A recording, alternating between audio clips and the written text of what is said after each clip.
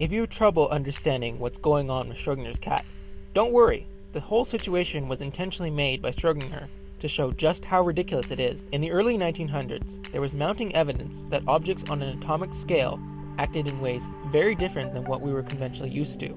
An electron could have a spin that was described as up, and it could have one described as down. But in some circumstances, the data suggested that the spin of the electron was both up and down at the same time. But when it was measured, it seemed like the electron only had one spin after all.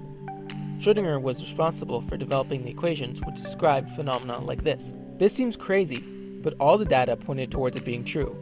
So even if they did not like it, many scientists accepted it, and they developed an interpretation of what was happening called the Copenhagen interpretation. The Copenhagen interpretation states that things like electron spins can exist in a superposition of states, where both are true at the same time, and it only collapses into a definite state when it's observed. In 1935, the Copenhagen interpretation was the most widespread, but Schrödinger thought there were some issues with it, namely, how big can something get while still being able to be in superposition? Schrödinger came up with a thought experiment. It's usually done with a cat, but we will use a pigeon. You have a box where no information can escape when it's sealed, and inside there's a device which measures the spin of an electron.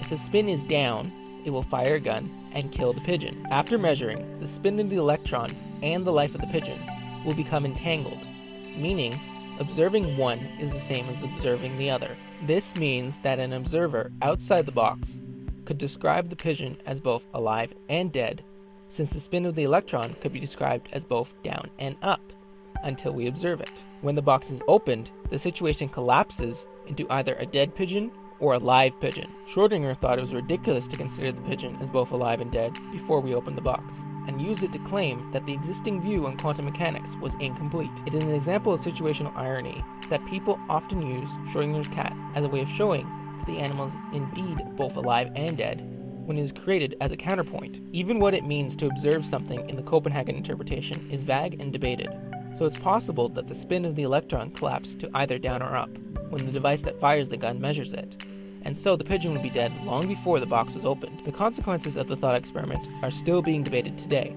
and there is no consensus as to what is actually happening in the box before it opened, and many different interpretations exist.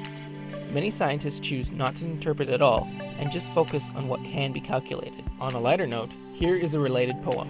The Slit Not Taken. Two slits diverged in a block of wood, and sorry the electron could not travel both. And be one lepton, long it stood, and traveled down one as far as it could. To where it hit a screen, I could swear by oath.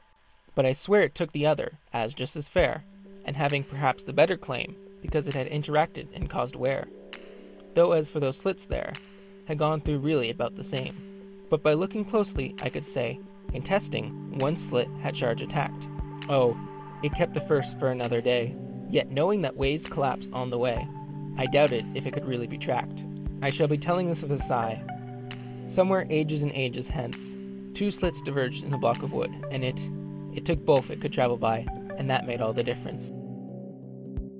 Are you looking for some special meaning behind the poem? Don't take everything so seriously. Can't it just be a funny little parody of a well-known poem by Robert Frost called The Road Not Taken? The funny thing is that Robert Frost also believed that his poem is taken way too seriously, and it is just supposed to be a funny poem about the narrator's indecision and how he regrets taking the road less traveled by, and not what most people think it is, which is that it's a poem about free thinking. You can hear the full explanation in part 2 right here. Thanks for watching!